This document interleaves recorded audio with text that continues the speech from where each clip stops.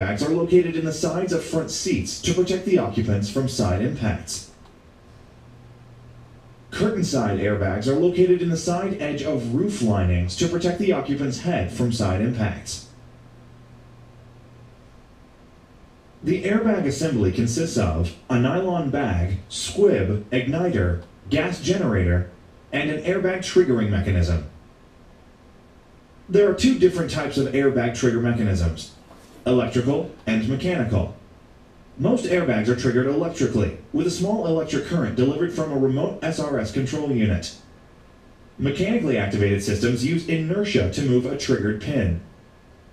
Regardless of the type of triggering mechanism, the airbag deploys due to simultaneous explosions occurring within the squib, the igniter, and the gas generator. All three of these are located in a metal housing attached to the back of the airbag assembly. The airbag is made from nylon and is folded into the front face of the assembly. It is coated in corn flour, which acts as a lubricant during deployment. When the control unit determines the airbag should be deployed, the electric current triggers the squib. The heat generated causes the igniter to burn, which in turn explodes the gas generator. High-pressure nitrogen gas is produced, and the airbag rapidly inflates. When the airbag assembly is mounted, it sits behind a pad which has a fracture line cast into the inner face. When the airbag deploys, the force of the generated gas causes the line to rupture, allowing the bag to fully inflate. Mechanically deployed airbags do not have any electrical circuitry. The squib is ignited with a firing pin. Under severe deceleration, inertia causes a steel ball to release a firing pin into the squib. Once the squib has been triggered, the deployment process is identical to electrically triggered airbags. The airbag is fully inflated within 0.03 or 0.03 of a second, cushioning the head and upper chest of the occupant as it moves forward. 35 miles per hour, look how bad it is. Damn. Holes are usually located in the rear face of the airbag to allow the nitrogen gas to escape. This deflates the airbag and provides a cushioned rather than a hard surface to help protect the occupant.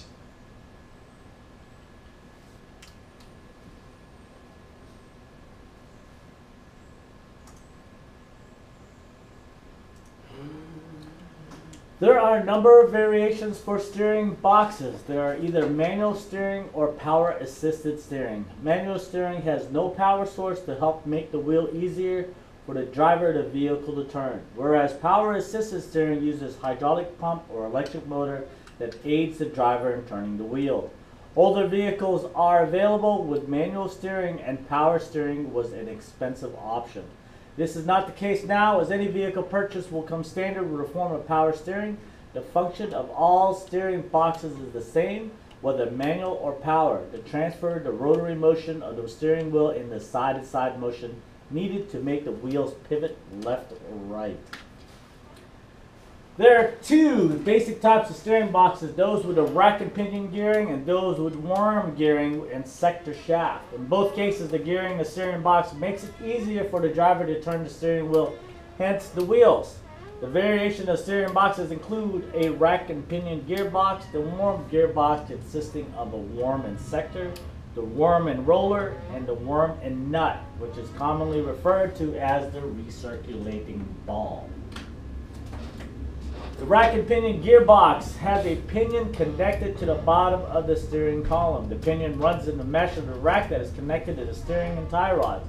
This connection gives more direct operation, which enables the driver to feel the road better.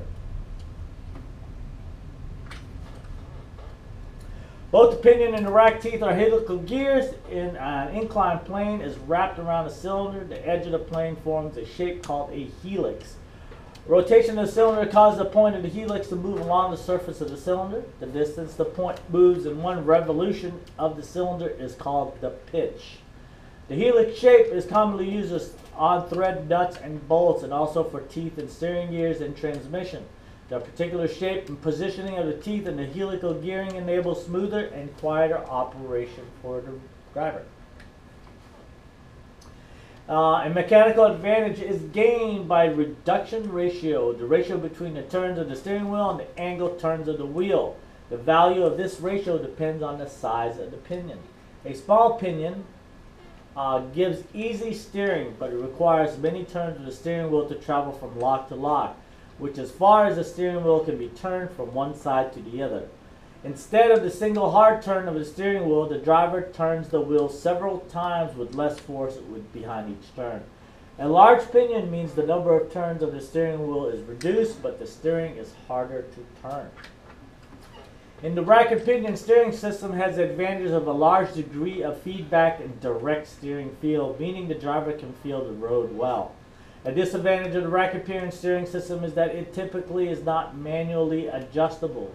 Over time, it does wear and develop lash between the pinion teeth and the rack teeth, which is felt as play or movement in the steering wheel that does not move the wheels. In many cases, replacement of rack and pinion is the only cure for excessive lash in the gear teeth. We also call that steering free play. In the rack and pinion steering system, the steering rack is supported at the pinion end by being sandwiched between pinion and spring-loaded rack guard yoke, sometimes called the rack bearing. Spring-loaded rack guide yokes are made out of metal, nylon, and other durable material and have a spring that pushes on the backside of the rack to help produce the play between the rack and the pinion while still allowing the relative movement. There will be an adjuster plug that screws into the body of the rack to put pressure on the rack guide yoke. The adjustment produces the correct match of the rack teeth to the pinion teeth. It also affects the amount of torque required to turn the pinion. The rack is typically supported at both ends of the rack using a tube by a bushing. A nylon piece that keeps the rack from wearing on metal housing. The nylon is used because it has a low coefficient of friction and low wear rates. The bushings are an integral part of the steering suspension system.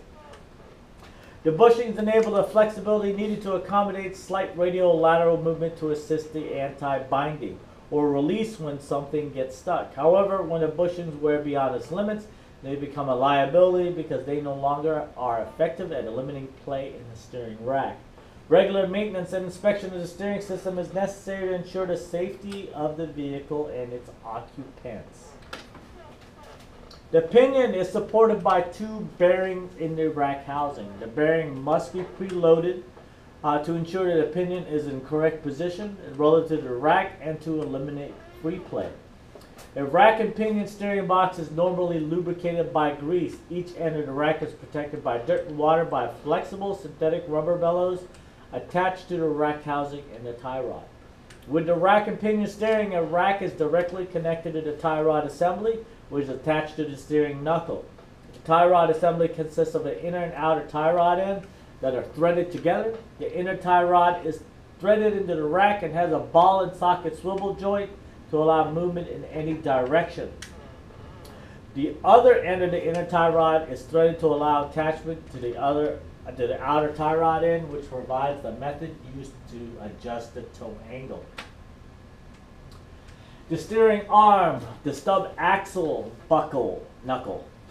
The steering arm, the stub axle knuckle, and the stub axle carrier, which is the body of the stub axle knuckle, can be forged as one piece and can be referred to a steering knuckle. They can also be made of separate units and assembled to form one piece. In the worm gear, steering box is made to process turning of the front wheels, an easier task for drivers of the early automobile. The worm gear box uses two gears, a worm and worm gear, also called a worm wheel. The worm has teeth cut in helical or spiral shape and operates the same as a screw. In this case, the helix on the worm moves the worm wheel one tooth for each revolution of the worm. The helix provides smooth and quiet steering operation for the driver. It converts the rotary motion of the steering wheel to a linear motion needed to control the wheels. Worm gears have another benefit. They do not transmit nearly as much road shock as a rack and pinion gear assembly. When the worm is driven by the steering wheel, the output gear moves easily since each turn of worm advances the worm wheel one tooth. But the worm wheel is driven, such as on the road shock, the worm wheel teeth butt up against the teeth on the worm, preventing most of the force from being transmitted as a rotary motion to the worm. This occurs because most of the force from the output gear is nearly perpendicular to the rotation of the worm gear. There are three popular styles that include the worm and sector, worm and roller, and their recirculating ball gearboxes.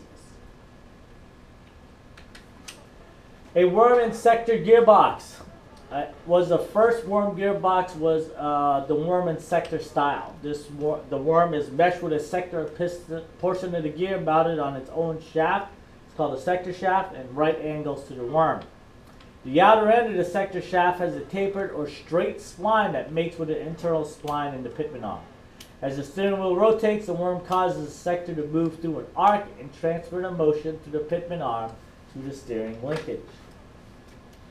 The worm shaft is in a worm and roller steering box, has an hourglass shape and it meshes with a double track roller mounted on bearings on a pin attached to the pitman shaft. This gearbox was improvement to the worm and sector style and reduced the friction due to the roller, which reduces the friction between two gears. This design makes turning the steering wheel a lot easier. Then you got this weird thing. It's called the recirculating ball steering box. Contains a worm gear inside a block. With a threaded hole on it, the gear teeth cut into the outside and engage the sector shaft to move the pitman arm. You see down here is with the pump. Most power steering pumps are called rotary type, or rotary vane type.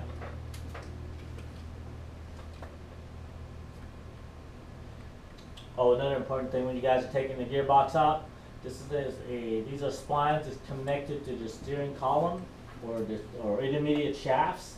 So there's a bolt that goes across here.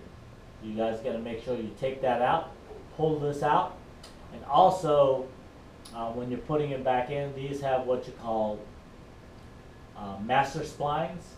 They're bigger than the other ones, so you guys got to make sure it goes in there correctly. This was developed in 1940 and is an improved version of worm and sector and worm and nut types worm gear. In the recirculating ball gearbox, both ends of the worm shaft are supported in the housing by angular bearings, which are preloaded to